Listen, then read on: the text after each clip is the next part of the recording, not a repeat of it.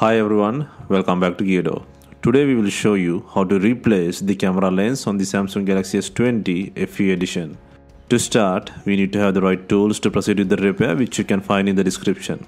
First, take out the SIM tray and then the back cover removal. To remove the back cover, it needs to heat gently around the back cover edges until the pasted adhesive becomes soft.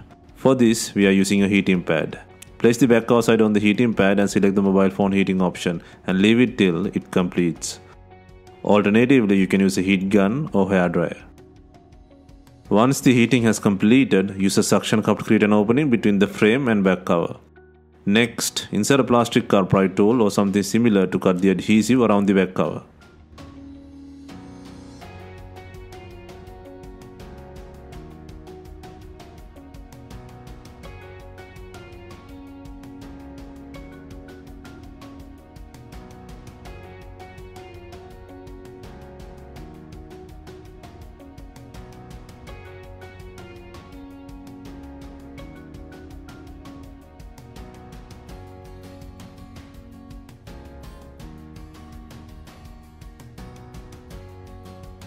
Next, take out the back cover and to remove the camera lens, apply the heat to soften the glue on the rear side of the camera lens.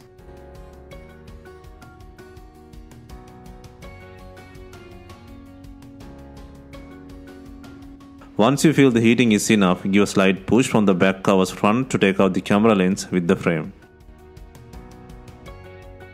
There are two different replacement parts are available for this repair. You can select the camera lens with the frame or camera lens but without the frame.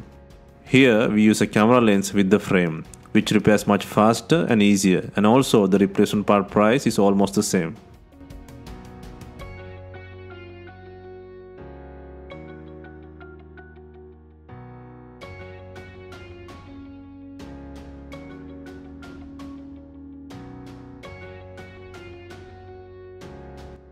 Next, replace the new camera lens and apply adhesive to it.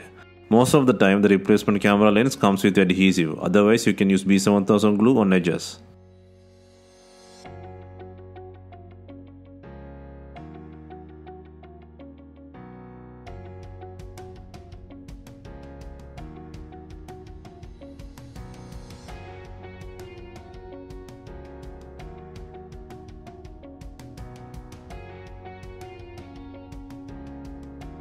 Also, do not forget to add the SIM tray.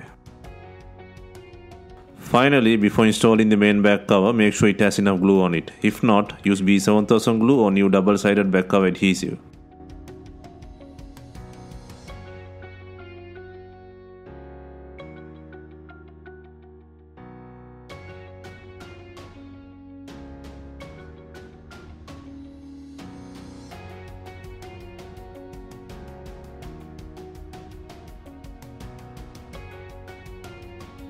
And also, we are adding binding clips to tie in the back cover with the body. If not, you can use some rubber bands and leave them for some time.